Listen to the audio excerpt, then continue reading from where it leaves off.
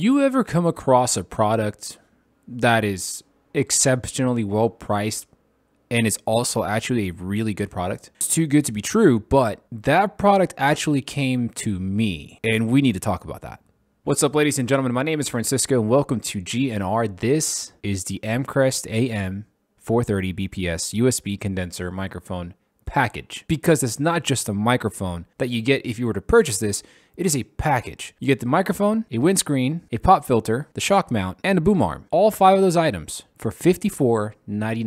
Now that is a deal of the century, and I've come across microphones that are that cheap and cheaper, and they sound absolutely horrible. This thing sounds really damn good for its price. I think it even rivals some of the more expensive competition out there. Now, if you want to get into the nitty-gritty, which we can, and compare it, we might find some differences in quality here and there, but at the end of the day so far, just from my initial testing, this actually sounds really damn good considering it is only $55.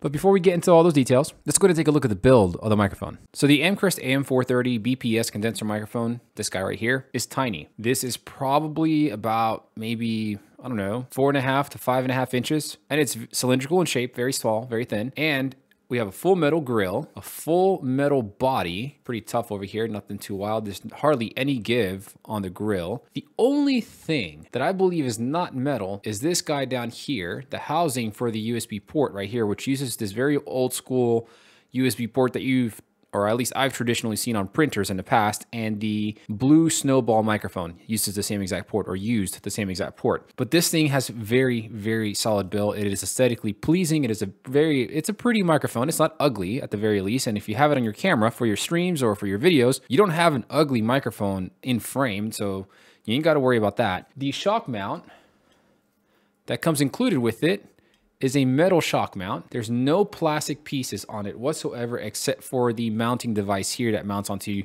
the boom arm that they have been so kind to provide in this package as well. You also get this windscreen and a pop filter for $55, dude. This Elgato Wave 3 microphone and the shock mount and the pop filter were at least $200+. All of this is $55. Okay, and now to inevitably compare the Amcrest AM430-BPS to the Elgato Wave 3 microphone, we're gonna go ahead and run it through a series of plosive tests.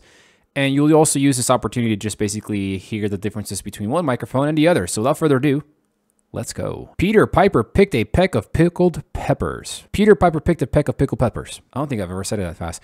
Peter Piper picked a peck of pickled peppers. Peter Piper picked a peck of pickled peppers. And now the same plosives on the Elgato Wave 3. Peter Piper picked a peck of pickled peppers. Peter Piper picked a peck of pickled peppers. Peter Piper picked a peck of pickled peppers. Peter Piper picked a peck of pickled peppers. All right, now I want you to try and decide and figure out which microphone I'm using and which one sounds the best to you. You have brains in your head. You have feet in your shoes. You can steer yourself any direction you choose.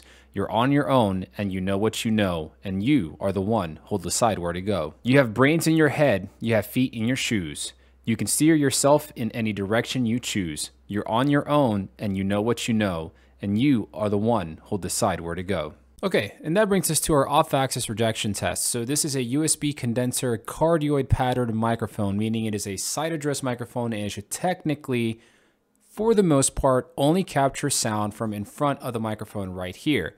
But if I start turning it around, how much sound are you going to be able to hear and what's the coloration going to be like? Or maybe if I decide to some crazy reason to start speaking to the back of the microphone because maybe you just don't know that where the logo is on the microphone is where the front of the capsule is located. But that's okay, I forgive you, because instead you decide to speak to this side and you still haven't figured out that it's actually supposed to be the other side over here that you're supposed to be speaking into, like so.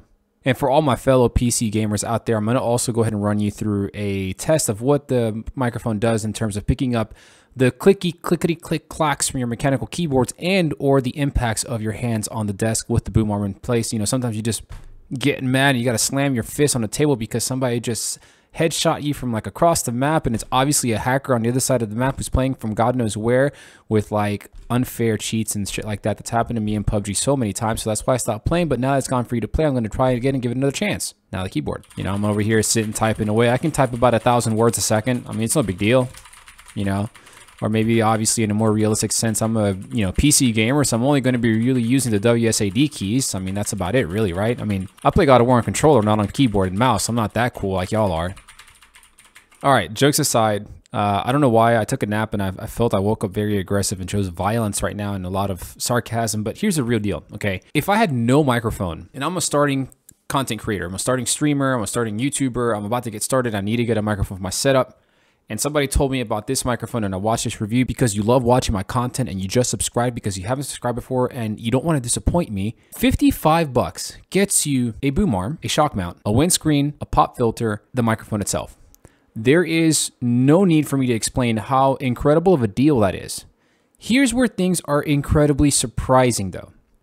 Amcrest, from what I've seen, is traditionally involved in the security industry. Security cameras, they've even dabbled into webcams, and now this microphone. So this isn't a player in the microphone world, unless I'm wrong, that has put out a history of products in the microphone world for content creators such as myself. I think this is their first foray into it, and this is really, really good. If I had to nitpick at one thing about this microphone, is that there is no onboard gain control, but you can circumvent that by lowering the volume internally through your PC system itself and calling it a day, and that's a wrap. So it's not really that big of a deal, but it would have been nice to have gain control on the actual microphone.